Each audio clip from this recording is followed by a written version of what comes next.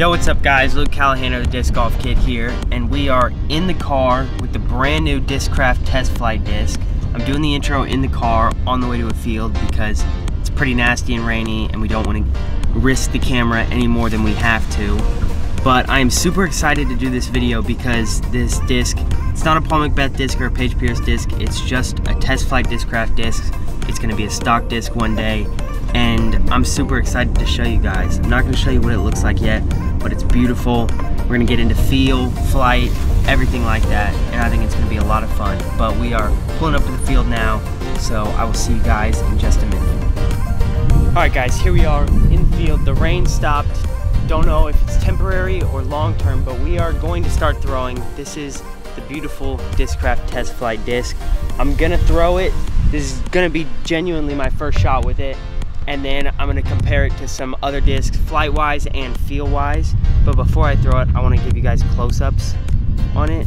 The rim is really weird. Every other disc, here, let me grab a Zeus, for example, and put them side by side. The Zeus, the lip almost dips down like that. Dips down. And then this one is like, dips up almost. It's really weird. I don't know how else to explain that. But in my hand, it kind of feels like a longer heat. We're gonna let this car go by. It also has a little mini bead there on the end, but super swirly and beautiful. So with that being said, I got a little bit of a headwind. Gonna go ahead and throw it. First shot with it.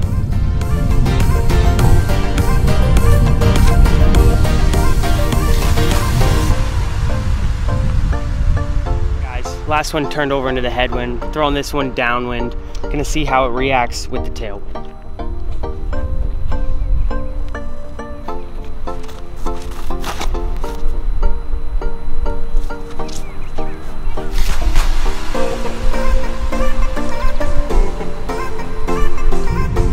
Alright, so I've just thrown it a couple times, air shots. Now I'm gonna throw it how I think I would actually use it in a round, which would be a roller.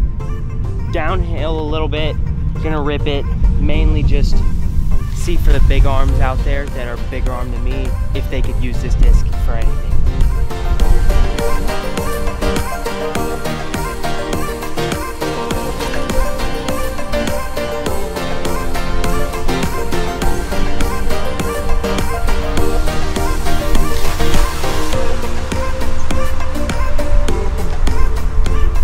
Wind kind of gobbled that up. Don't really know how far it went, but we're gonna U-disc it anyways. We got fair, already got it set, so we're gonna walk. Final thoughts on the disc. I liked it a lot. I'm probably gonna bag it for a little bit to see how I like it until they release them. But for the guys that throw right around 350 feet, I think you'll love it. I think it'll be max distance for you. It's the perfect flip up, turn, and then fade back at that speed. I liked it a lot, even at my speed when it was turning over a lot. It's gonna be a great disc for me to use in the woods, tricky little out shots, fun rollers like you just saw there. So that's my thought on the disc. If you think it would fly a little different for you, obviously, I don't know if I mentioned in the beginning, I was throwing those about 450, so you can kind of adapt that to your distance. If you throw 300 feet, you can kind of assume that this is probably just going to be straight to overstable for you. If you throw farther, you can assume that you probably can't use it for anything other than a roller. But again, I really liked it. If you want to see more reviews like this one, make sure to let me down in the comments with another disc you'd like me to review. And stop. 525, not that bad.